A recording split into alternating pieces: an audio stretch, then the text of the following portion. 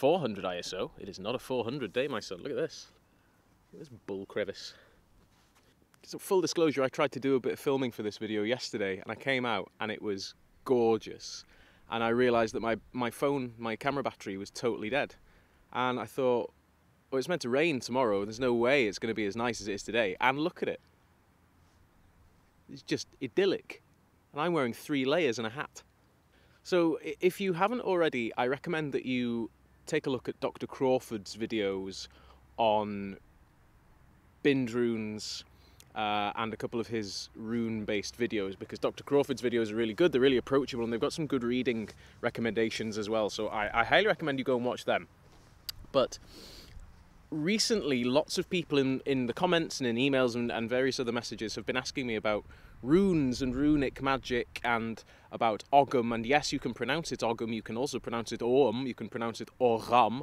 And people have been asking about what kind of magic would be used, is there a Welsh equivalent to Ogham magic, and what runic magic would have been like in the Viking Age.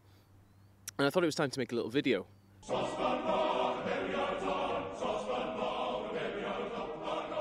The problem with runic magic, when you say runic magic or rune magic, almost everything that comes up about it is new, is brand new stuff, is neo-paganism.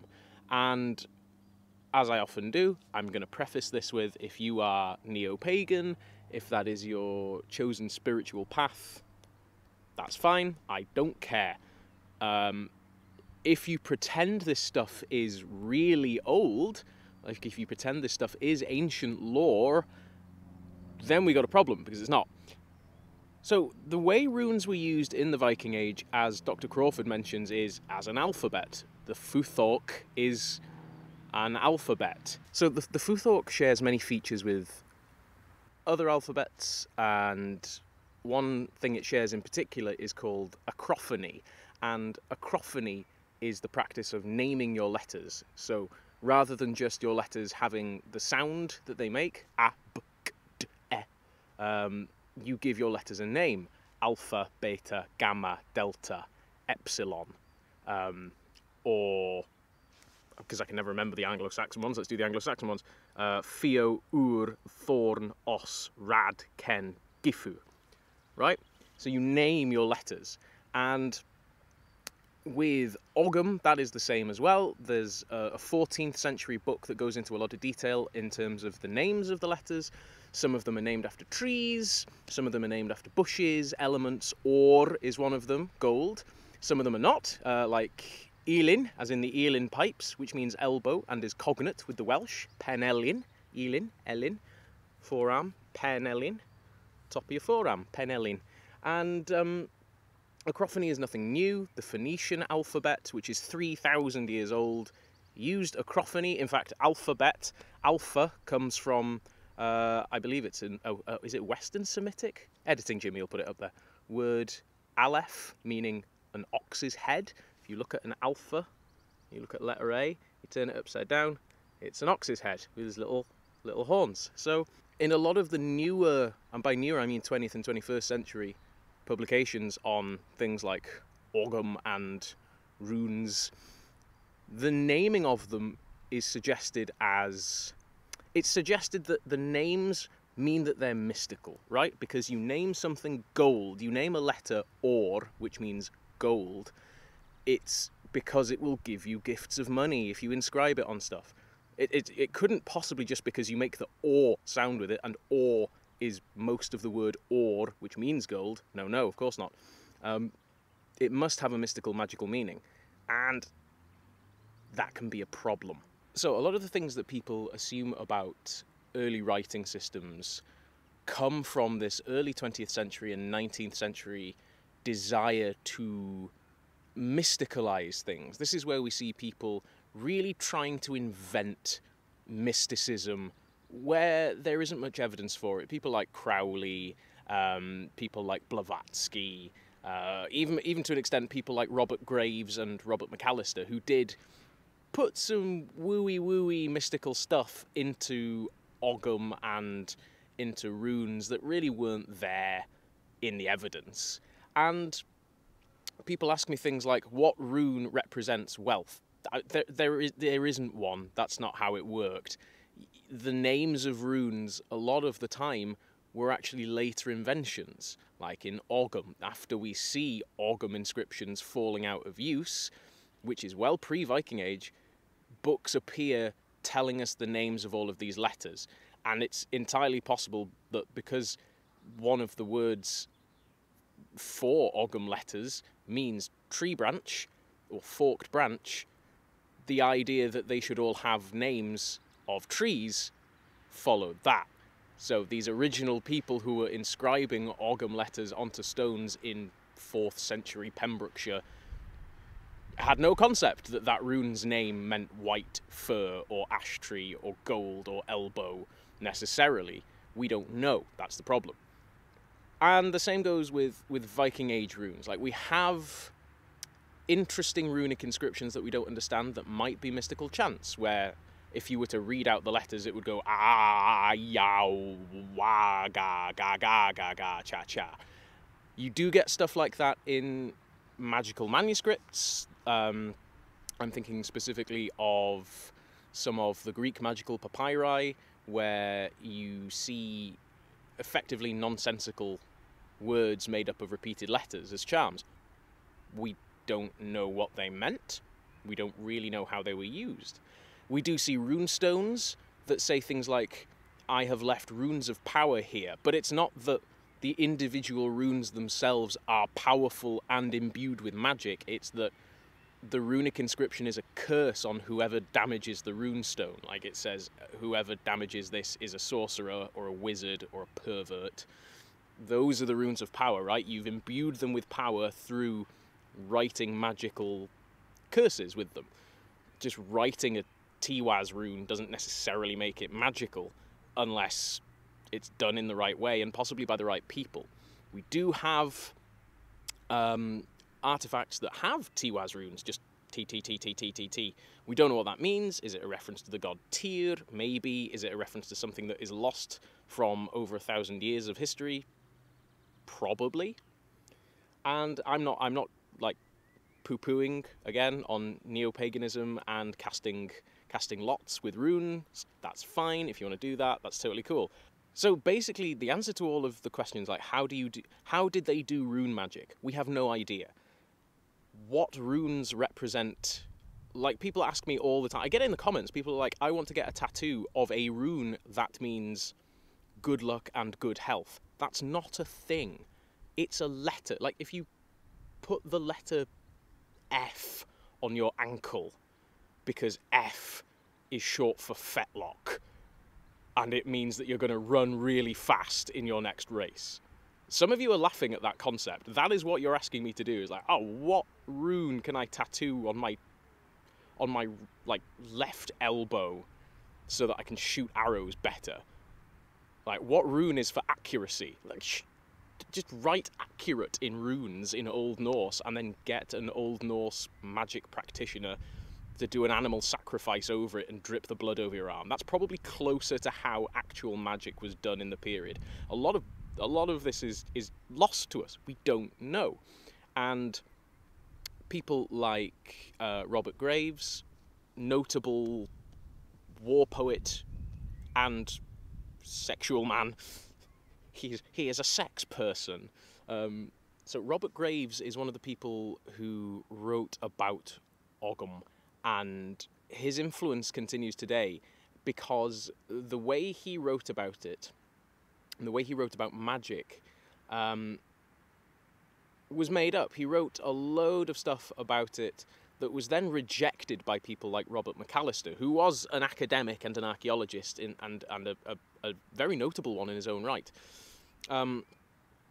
But you may never have heard of Robert Graves apart from he wrote I Claudius, which is a very famous historical comedy novel that became a TV series with Derek Jacobi starring as Claudius, and the man that rejected all of his claims on Ogham, Robert McAllister, rejected some of his own claims in his later life, and he was an eminent archaeologist specialising in well, basically early Irish Christianity, and also Palestine, because of the British Empire back then. And a lot of the stuff around runes is basically just I Ching. If you go and have a look at I Ching, the ancient Chinese divination practice, that's basically just been transposed onto... Honestly, mostly it's a mixture of Younger and Elder Futhark. People just mix up the Futharks all the time, and they forget that the Anglo-Saxon Futhark even existed, Futhork. So, be careful with this stuff. Like, read up on acrophony. Acrophony is fascinating. Like, the fact that the Thai alphabet is taught through acrophony. So, the letter... You literally learn, like, buffalo... chicken, egg, buffalo, plant, bottle as... your way of learning the alphabet as a child in Thailand. If I've got any Thai viewers that can confirm this, I'd love to know if this is still a thing that was done. I know it was done a few decades ago. But names aren't necessarily magical. Go and watch Esoterica and, yeah, criticise your sources, especially me. I'm just a guy on the internet in a field. Robert Graves tried to force magic onto things like Ogham. He made up a lot of mythology. He tried to basically argue that there was a primitive moon goddess cult that gave magic secrets to the sea people, who gave them to the Egyptians, who gave them to the Greeks, who gave them to the Celts, who gave them to the Irish, who then wrote them all down in Ogham between, like, the 3rd and 8th centuries AD, which is just complete cuckoo bananas nonsense. When what was actually probably happening with both runes and Ogham is not everybody was literate. A lot of people thought, oh wow, reading and writing is magic. And then the people who were literate, who were able to write these things down, gained a degree of social importance and a degree of ritual importance, because they were the ones that could write this stuff down, right? They could take the stuff that had only been orally transmitted, which we believe a lot of this early magical stuff was. That's why a lot of the initiation rites and a lot of the mysticism around mystery cults, like the cult of Mithras, is lost to us because it was orally transmitted. It wasn't written down. That was taboo. They had the power to commit that taboo, right? They had the power to write this magic down instead of it just being words from your mouth. You could take it and you could trap it on a page. Equally, bind runes, it's just ligatures. It's just combining 2 letters. There is no inherent magic to ligaturing letters, or every copy of the Encyclopedia Britannica would be extremely wiggity. So that's just stuff people are trying to get you to spend money on. Honestly, a lot of this is people trying to make money off you. And you see a lot of these, like, good luck stones, and it's got this, oh, it's got the Ogham stone, it means fir tree and good luck. Like, well, the name for it that was given to that letter after it stopped being used widely is fir tree. We have no idea if that means that it's associated with good luck, or if the fir tree itself was considered lucky in the period. You're making it up to get people to spend money on your stone. I make no apologies for saying that's the case, because that is the case. If you are genuinely interested in stuff like esoteric magic and symbology and cosmology, I highly recommend that you go and subscribe to Dr. Justin Sledge's channel, Esoterica. Esoterica is fantastic. He goes into a lot of the roots and a lot of the evidence, and he provides links to digitized manuscripts of magical practice and of really interesting esoteric writings, some of which are thousands and thousands of years old. So go and check out Esoterica. But please stop asking me what rune will bring you good luck, because that's not how it works. You will literally just have a letter tattooed on your body. Like, imagine getting the letter Q tattooed on your face so that you have a quality face, because the word quality starts with the letter Q. That is the logic. Okay, I'm going to stop ranting because I'm very warm. It is extremely warm. Don't believe anything that Robert Graves wrote. and question things that Robert McAllister wrote, because they were both products of their time. There was a lot of mysticalization going on. Be warned. Criticize your sources. Nuance. I hope you enjoyed this. Thank you very much indeed for joining. Diolch yn fawr iawn am ymuno. Gobeithio, dych chi'n fwynhau'r fideos ma. I hope you're enjoying these videos. If you are, feel free to contribute financially to the channel through the Patreon or through the Coffee page. My patrons are amazing and keep a roof over my head, even when I'm filming outdoors. So, diolch yn fawr iawn I chi gyd. Thank you very much to you all. Tan y tro nesa, till the next time. Hwyl fawr. Bye-bye. I forgot to mention, I finished filming and I'm walking away from where I was filming over there, look. Nice. I should have mentioned, the vast majority of runic inscriptions are really boring. The vast majority of Ogham inscriptions are really boring. Most of it is just, this stone was raised for this person by this person, and that's it. They're just either gravestones or land boundary markers, or they commemorate something happening. There's so little actual inscribed magic in runes or in Ogham from the period. It's hilarious how much people claim about it. And just to reiterate, we know effectively zero about Old Norse religious rituals and magical practices.